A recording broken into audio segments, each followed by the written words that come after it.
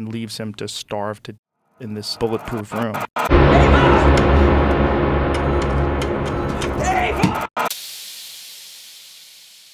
In this video, we will hear Joe Rogan and Bret Weinstein talk about Chat GPT, its future, and the potential dangers that may come with the advancement of AI. But I want to talk about Chat GPT. Fascinating question. Yeah. Have you experimented with it at all? I have not. So Chat GPT is a large language model trained artificial intelligence, which is, let's just say, it can be awful, but it is often surprisingly good at answering questions you might have about how to do things. One of the great triumphs of it is that coders are now asking it to solve coding problems, and it will actually write code that is functional. It's pretty amazing. And it also, there's an implementation of it that if you feed it up to 3 tweets, it will write a New York Times story in one of 5 genres, optimistic, pessimistic, neutral. And, you don't really need the New York Times anymore because it's pretty good at this job, right? On the one hand, it's all very interesting that we're living in an era in which there is at least, and this is a prototype that was specifically trained and then placed on the internet so people could play with it. And I've seen lots of interesting uses. It's going to get better, right? We're dealing with Chat GPT 3. There's going to be a Chat GPT 4, which is going to be that much better because it will be built with the improvements that have been gained through turning this one loose on the world. But I have to say, I am quite alarmed, not only that this thing exists, but I don't think we're ready for it. And I don't think we're ready for it in a couple different ways. If you want to comfort yourself and say, well, this isn't that serious that we have this AI that can do these really shocking things, the comforting thing is that the way it's programmed, it doesn't know what it's saying. It doesn't matter that it convinces you that it's saying something and it means it and that it seems like a creative entity. What it's doing is it is basically using a predictive model that has been trained on a huge data set of written language, right? So the answer is, if you take 3 words in a row, can you predict what the next word is going to be? And they've exposed it to a large data set, and it's gotten really good at predicting basically these sequences to the point that it can now, if you prompt it correctly, it can spit out these very long explanations. Some of them are dead wrong. Sometimes they're right on target. But I have 2 concerns about it. One, if you imagine that this thing just gets a little better than it is, which is inevitable, that it's going to make actual insight that much harder to spot, right? In other words, if you become expert at operating this thing, at querying it, and it becomes better at understanding a wider range of topics because they turn it loose on everything that's written on the internet, for example, right? Then the point is the ability to fake expertise is going to go through the roof. I don't think we know how we're going to police a world in which, this problem's already bad enough. Most academics are fakers. They don't know that. They trained in something, they wrote a dissertation, they think they're experts, but you can see when something unexpected happens, like the pandemic, you get just broad-scale failure across entire disciplines where nobody seems to get it right? So in that world, this is going to be even worse because now you have an artificial intelligence able to generate things in plain English that are often full of true information, but you don't know whether what generated it is some brain-dead model or something else. That's one concern. And then the other concern is when we say, well, ChatGPT doesn't know what it's saying. It's not conscious. We know it's not conscious because it's not programmed to have a consciousness. We are actually ignoring the other half of the story, which is that we don't know how human consciousness works, and we don't know how it develops in a child. A child is exposed to a world of adults talking around them. And the child experiments first with phonemes and then words and then clusters of words and then sentences. And by doing something that isn't all that far from what ChatGPT is doing, it ends up becoming a conscious individual. And so I think it's clear that ChatGPT isn't conscious. It couldn't be.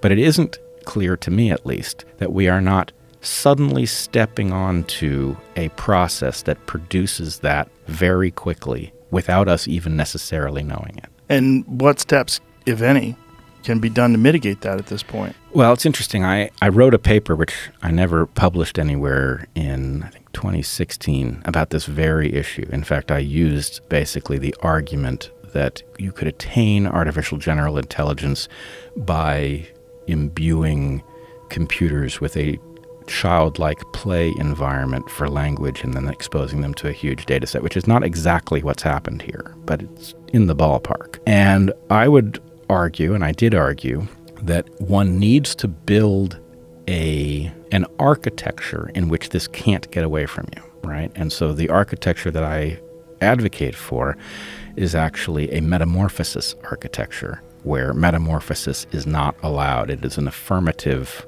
choice of humans. Let's say that we developed some artificial frogs to do some job, to clear some waterway of something, and we imbued them with an intelligence so that they could learn to clear the waterway better, but we worried that they might learn to do something that we don't want them to do, and that we would have no way of arresting it once these frogs were released in the wild and capable of producing more of themselves. But if what you say is, well, at the point at which you go from a tadpole to a frog, you have to ask us if you can go. There's no automatic transition from a tadpole to a frog. There are still dangers, right? In the case of GPT chat, I think some of the artificial intelligence existential risk folks would tell you that one of the dangers is that the AI could convince you to do its bidding. As you said, when you were looking at this, it felt like a person, right? And the point is, something that feels like a person can play on your emotions. Can that be used to cause a fail-safe to be removed? Maybe. In any case, this only deals with one of the two issues I'm raising, the question of actual artificial general intelligence arriving, us not knowing necessarily that it has, right? That's a frightening prospect. And in fact, I have a little thought experiment that might reveal why. But the other issue is the issue of competence. In a world where, you basically have Cyrano de Bergerac dystopia, where everybody is using this thing behind the scenes in order to say things that are beyond their own capacity to articulate, then the world becomes some new kind of hall of mirrors. We've had a hard enough time dealing with algorithms on search and feed. This is a whole next level of difficulty in knowing where you are and who you're talking to and what it means and what their motives are. And I think we ought to be on high alert. Well, I think what scares people is something that seems to be a person, but doesn't have any emotion, doesn't have any soul. It's not us, but it behaves exactly as us. And then you can put it in a physical entity. So if you have this Chat GPT and then you extrapolate to version 5, 6, 7, 8, 9, 10, and then there's a physical thing that has this ability inside of it to communicate with you, like Ex Machina, where it's exhibiting all of the behavior characteristics of a person. Like, one of the most terrifying things, that's one of my favorite movies of all time. I love that movie. One of my favorite movies of all time was when that guy who was brought in to sort of run some tests on these artificial intelligence creations and determine whether or not they pass as human.